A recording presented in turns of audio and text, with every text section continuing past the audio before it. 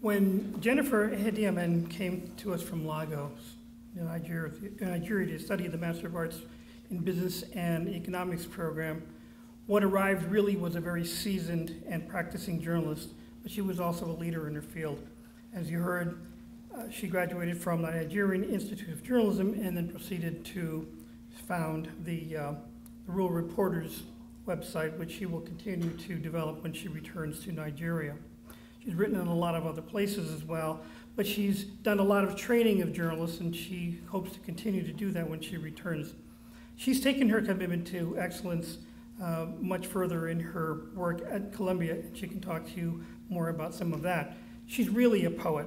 She's a book author. She's an academic researcher. She's a teacher. She's a blogger. She's a publisher. And that's just in the early years of this young woman's profession.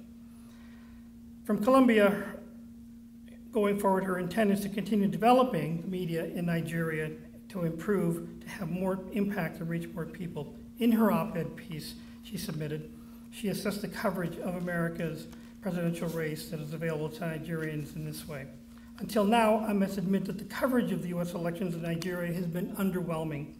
Reports about international politics and manifestos that presidential candidates based their campaigns on are left for columnists to analyze. There's no in-depth coverage about trends, events, or reactions in the mainstream news. And she continued, most of the news coverage about Trump does not focus on his manifestos or views on international policies and how it affects Nigeria or the African region. Instead, for the most part, the reports analyze his campaign speeches and reactions to his supporters on the campaign trail. Unfortunately, some of those reports are often turned into skits and memes. Readers do not fact-check them, and they consume it all, hook, line, and sinkers. I think the Nigerians are not alone in that. In applying to Columbia, she wrote of her ambitions, and from what we have seen from her strong showing this year, they were entirely realistic. She told us, people often say journalism is a noble profession which is not financially empowering, although I have been tempted a few times to branch off into corporate communications and related jobs. I have always found myself coming back to embrace this profession. Journalism to me is more than a profession, it is a calling. 10 years from now, I envision myself as a fully established journalist managing one of the most innovative media companies in Nigeria. I believe that Jennifer has arrived. Jennifer.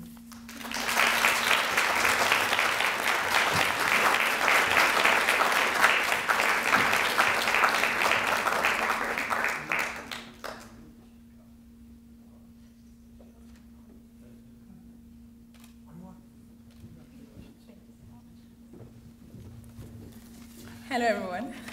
I'm so excited, and I really want to thank the Foreign Press Association for this opportunity and for this award. Thank you so much. In 2014, I was a little bit exhausted.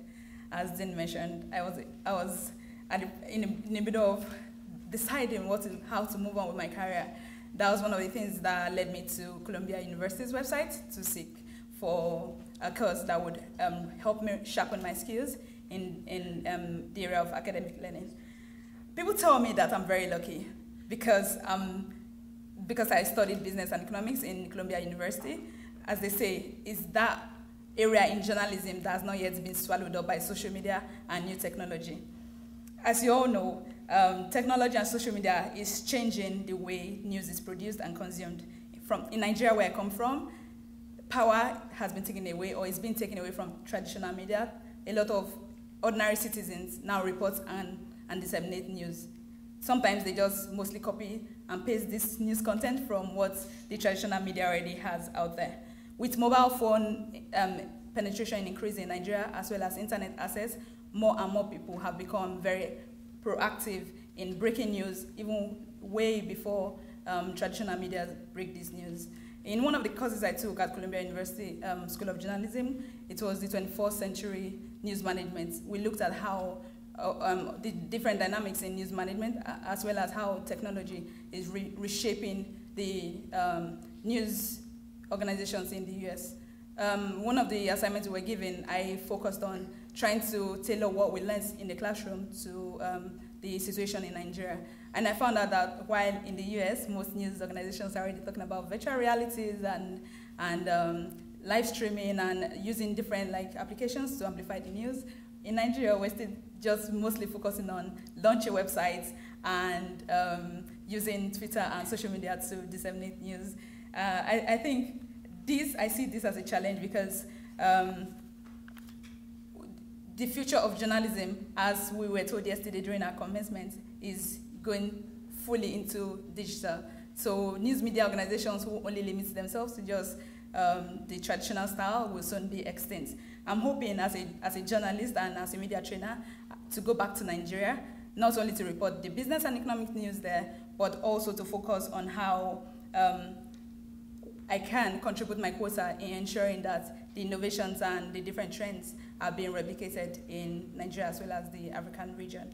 Again, I would like to really thank you all for this opportunity. And I look forward to contributing my quota to sustaining the profession so we don't all lose our jobs. Thank you.